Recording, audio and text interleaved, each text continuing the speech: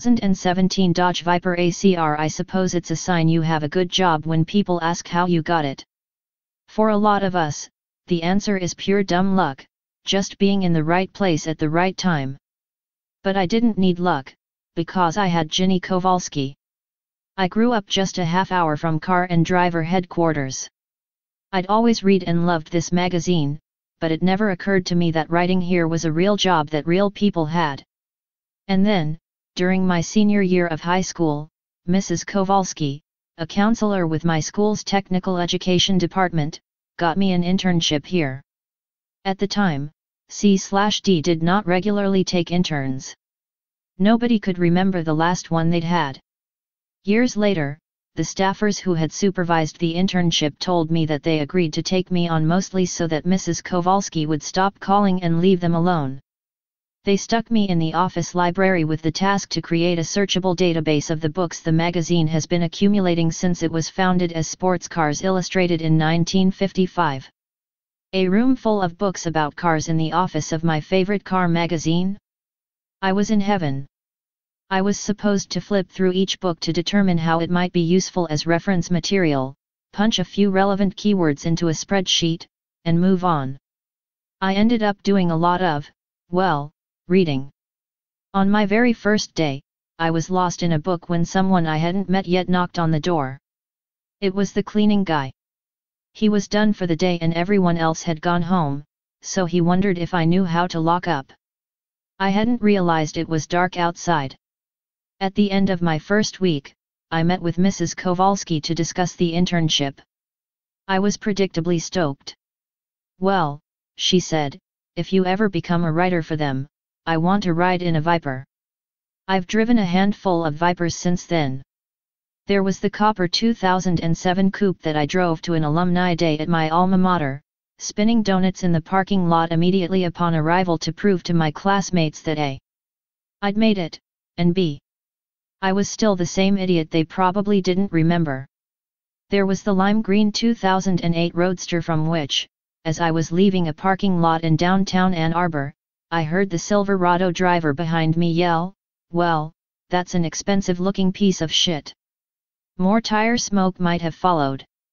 There was the red 2014 I drove to a Model T driving lesson during which there was most certainly not tire smoke, thereby driving in a single afternoon one of the best-selling vehicles in history and one of the worst, although it's unlikely I will ever again get out of one car and into another with 32 times as much power. But by the time I was allowed near the Vipers, Mrs. Kowalski had moved on to a new school district. And because we don't regularly have Vipers, and many cars are at our office for just a few days, the pattern would repeat every time. One would show up, and by the time I'd tracked down Mrs. Kowalski, the car would be gone. A while back, with the Viper's demise on the horizon, I finally managed to get her into one. And not just any Viper, a $154,885 ACR Extreme. With a rear wing that generates a literal ton of downforce at the car's top speed, it isn't so much a race car for the street as it is a Viking longship for pillaging racetracks, and with something approximating longship considerations given to occupant comfort. First, Mrs. Kowalski and I tour C/DHQ. Like all the best educators, she takes an almost parental pride in her students, even those she hasn't seen in more than a decade. She peppers me with questions about my job, the education that got me here, and life outside of work in a way that reminds me how impossibly fortunate I am to do what I do. She asks what the worst things about my job are, and says they're often more telling than the best. She asks if we ever run pictures of the writers in the cars and laughs out loud when I point out the shot of me behind the wheel of a Ferrari 812 Superfast we ran in our September 2017 issue. She stands in awe before the carboard, the weekly calendar we use to keep track of who's driving what and when. And then it's time to fulfill the promise. Even the simple act of turning on a Viper is like nothing else. There's an agricultural rasp from the starter, and then a grumpy hiccup as if a few cylinders are firing and a few missing before they all get behind the cause and the V10 settles into idle. Mrs. Kowalski notices the radar detector stuck to the windshield and asks if I ever get pulled over. It reminds me of the time I took my mom, a resolute June Cleaver type who was into her 50s when she got her first traffic ticket, out for a joyride in a Mercedes SLS AMG, and she asked with grave concern, "Are we going to speed?" "Yeah, Mom, we're going to speed." Mrs. Kowalski and I pull onto the street, and I tow maybe halfway into the throttle. We surge past traffic and, with the windows down, the blat from the side exhausts is enough to scramble your vision. She squeals, "Ooh, that's plenty," and laughs. "Maybe we aren't going to speed. Do you remember," she asks, "that time Frank took you testing with him?" Of course I remember. It was just a month or so into my internship, the first time I ever went to Chrysler's Proving Grounds, where we do all of our local testing. Our technical director at the time, Frank Marcus, let me ride along for the top speed test. Part of the reason car and driver hadn't had an intern in so long was that our publisher at the time discouraged it because of liability concerns.